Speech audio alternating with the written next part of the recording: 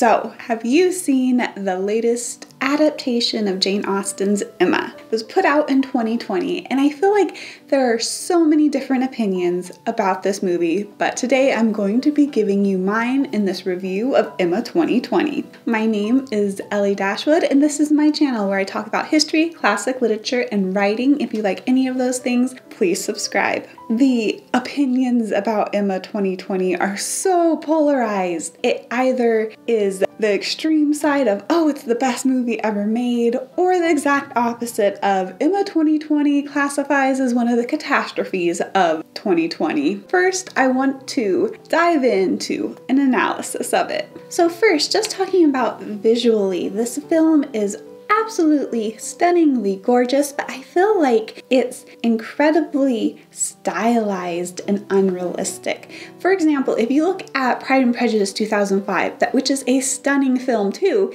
they did it in this very natural, organic way that was super believable. Meanwhile, Emma feels like a Tim Burton movie meets someone's art school graduate project. We see that through the sets, through the color scheme. There's a very definite color scheme running through every single scene of that movie. Overall, it is very, very pretty. The other thing I want to talk about is that they really were going for a comical perspective of Emma a little bit.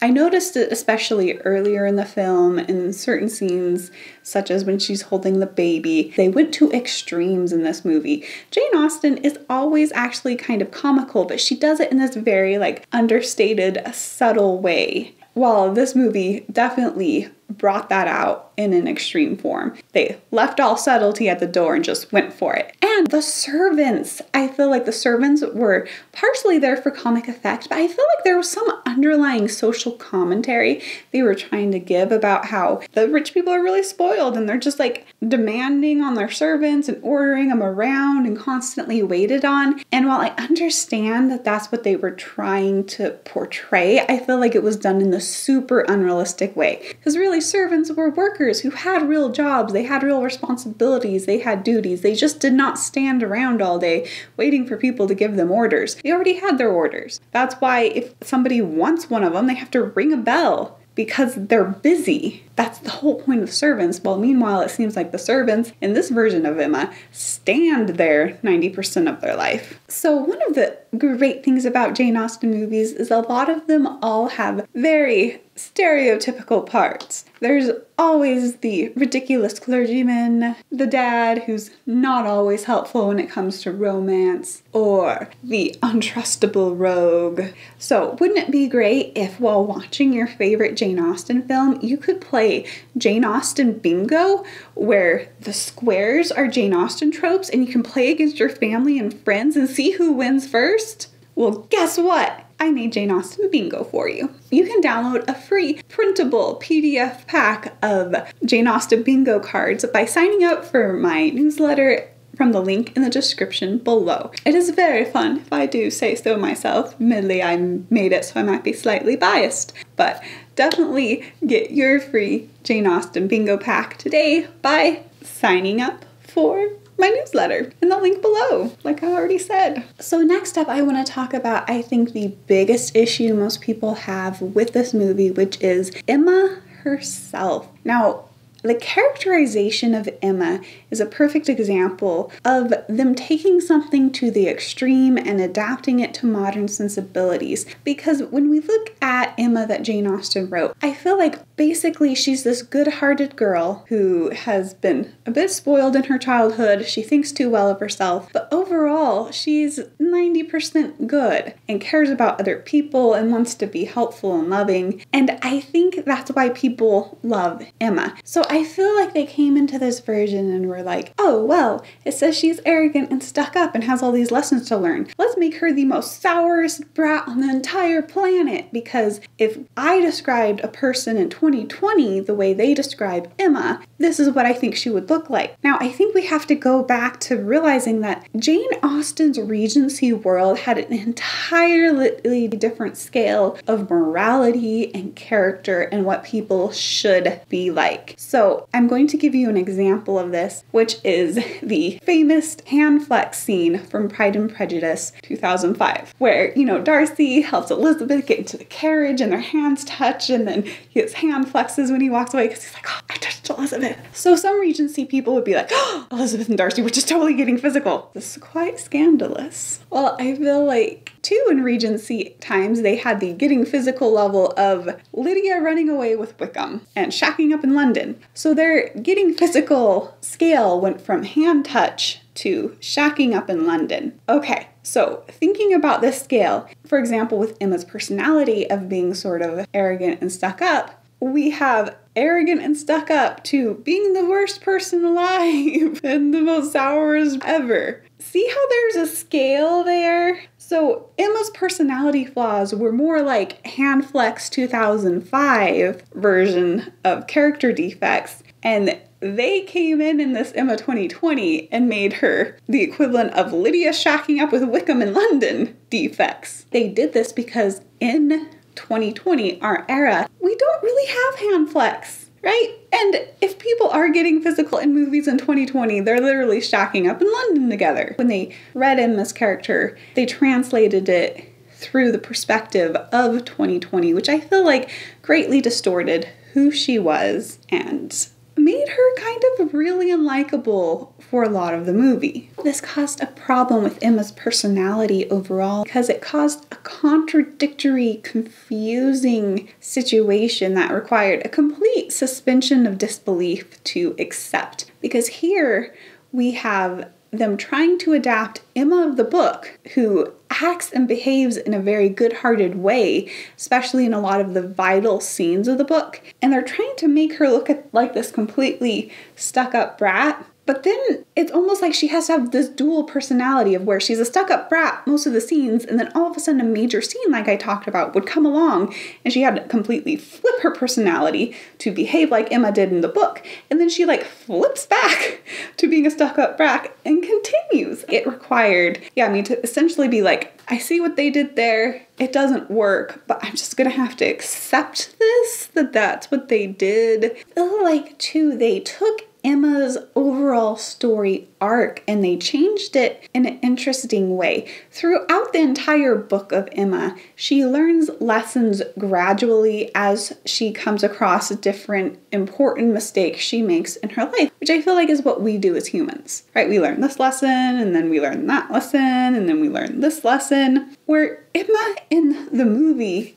sort of sails through a lot of the lessons. For example, Harriet's first heartbreak over Mr. Elton, she's not that upset about it. Even Harriet doesn't seem that upset about it, honestly. So all of this doesn't faze her. That definitely had major effects on her in the book until the scene after Box Hill, which is when she's very mean to Miss Bates and Mr. Knightley lectures her. And so then all of a sudden she totally has all of the life lessons all at once. She's just so heartbroken about it. That created a very unnatural story arc and something that was definitely different from the book. And it also caused a lot of deviations from the book because, again, I think they were trying to make it more acceptable to our modern sensibilities. I think we especially see this from the point where Mr. Knightley proposes on. She goes and she directly interferes with Robert Martin's second proposal by being like, hey, I have to confess to you and you should go propose. That does not happen in the book, and I don't think it would happen in Regency England. And then again, Emma's personality problems presented themselves in the Emma-Knightley relationship,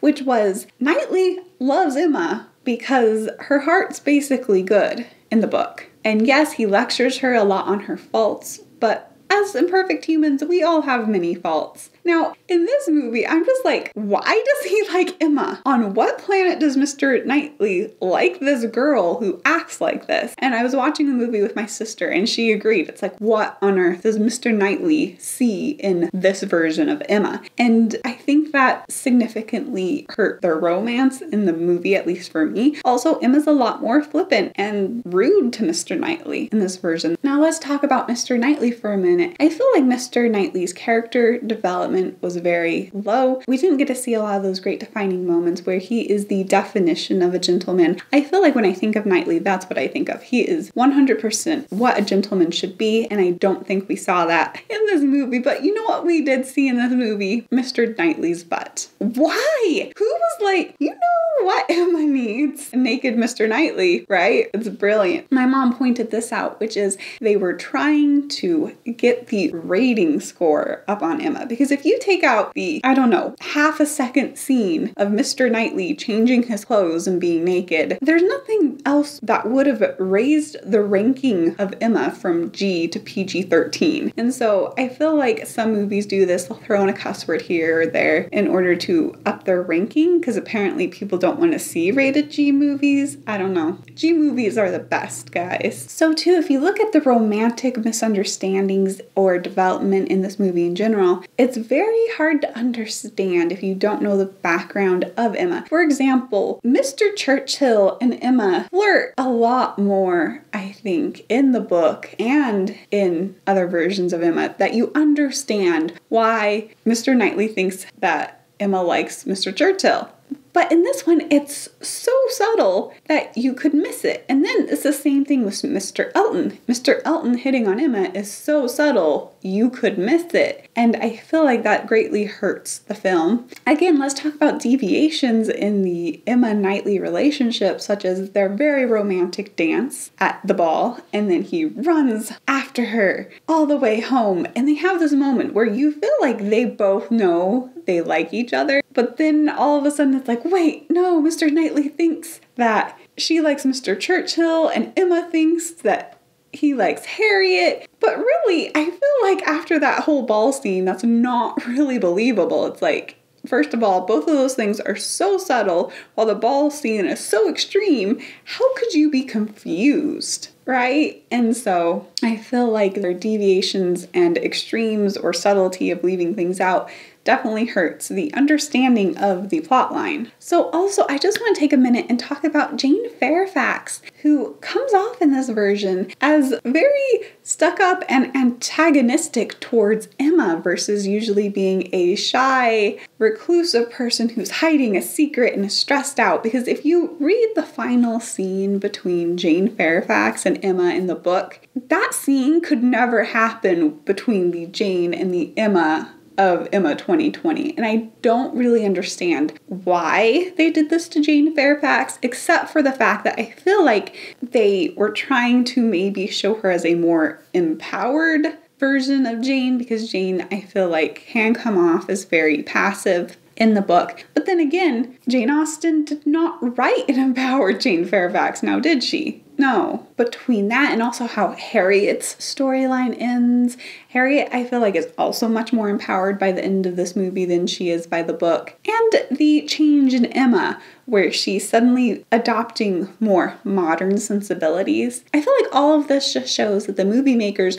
were not happy with the way that Jane Austen ended Emma, and they wanted a more modern finish to the story. The final thing I'm going to talk about, the storyline, just one major thing, which is all the kissing at the end. It's like, this is the Emma where everyone's making out in the end of the movie. But seriously, I think it was a very interesting choice to end it that way. So overall, I ended up liking this movie more than I thought I would. And I feel like part of that came from the fact that I went into watching it with such low expectations. I was like, I'm going to 100% hate this. That when I only like 70% hated it, I was like, oh wow, that was surprisingly good. The more I watch it, the more I like it. But it requires me again to have this complete suspension of disbelief that this characterization of Emma is even humanly possible in one person.